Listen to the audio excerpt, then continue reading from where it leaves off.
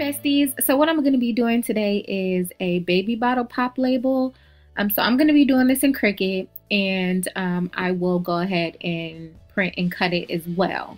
So what I'm going to start off with, of course, is the measurements for you guys, and then I'll just quickly put this together, and then we can go ahead and assemble it. So the measurements that I used is 5.25 by 1.35. Okay. This is going to be a pretty simple video because it's really not going to be much to designing this.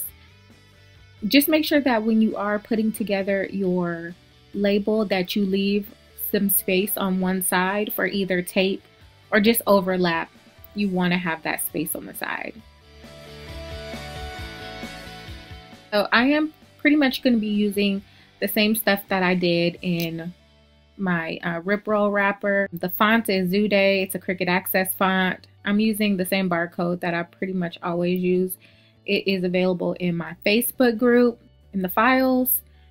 So that the clip art I just got from Google, and the background I got from Creative Fabrica, which is kind of like an Etsy, but they have tons of files. So I do have their subscription. And so it pretty much lets you download most things or pretty much everything on their site for a monthly subscription. Otherwise, I'm pretty much done with this. It wasn't really much to it. So I'm going to go ahead and flatten this and go to make it.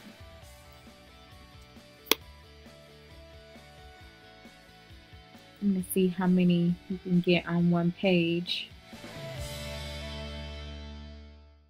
Looks like you can get around 6 on one page, which is pretty good. And I will go ahead and send a printer. I'm going to print this on my HP Envy. Go to Advanced Options. The setting will be plain paper, and I always print at the best quality. So I'm going to go ahead and print.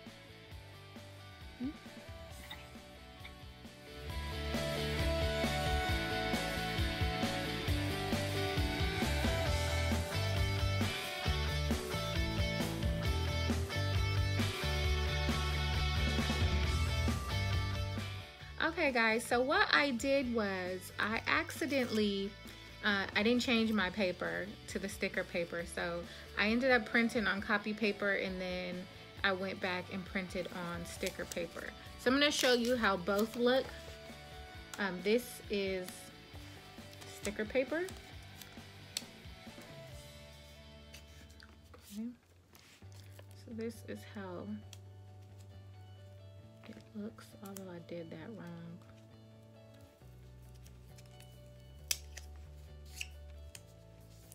Okay, so that is how it looks with the sticker paper. And then this is the copy paper. So what I'm gonna do is just tape down a line on the actual bottle. Okay.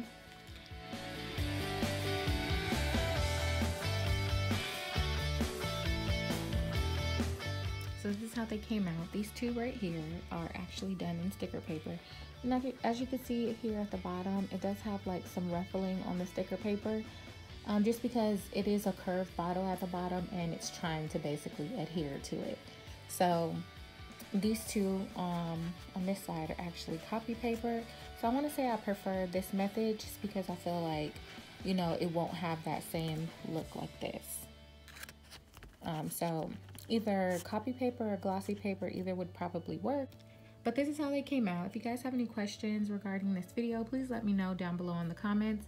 I thank you as always for watching, and I'll see you on the next video.